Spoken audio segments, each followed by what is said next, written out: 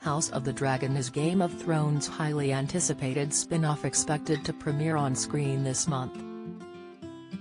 After the original show faced a major blunder with the Targaryen storyline, it was revealed the author George R.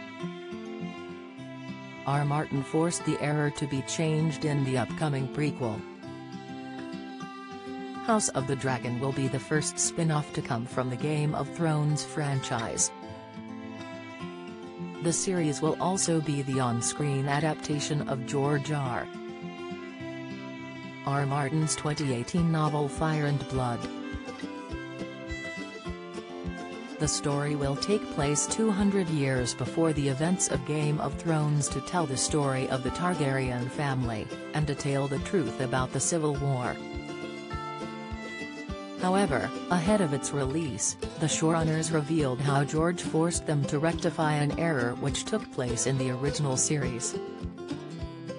Showrunner Miguel Sapochnik disclosed, David Benioff, and Dan D. B. Weiss, had skipped over Jaehaerys Targaryen, for reasons of clarity that he really didn't understand. He had a bee in his bonnet about it.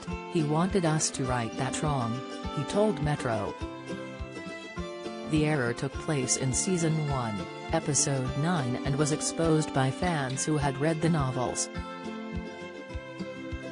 During the episode, the Maester at Castle Black, one of Lord Commander Jeor Mormont's, played by James Cosmo, advisors in the Night's Watch identified himself as Aemon Targaryen, Peter Vaughn.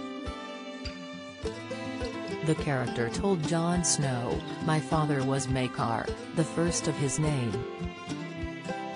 My brother Aegon reigned after him when I had refused the throne, and he was followed by his son Aerys whom they called the Mad King." He had failed to mention Jaehaerys II Targaryen, who was the son of Aegon V and the father of Aerys II in the novel series A Song of Ice and Fire. Though this was of the first mistakes fans noticed in the series, it became one of many as the series drew to a close.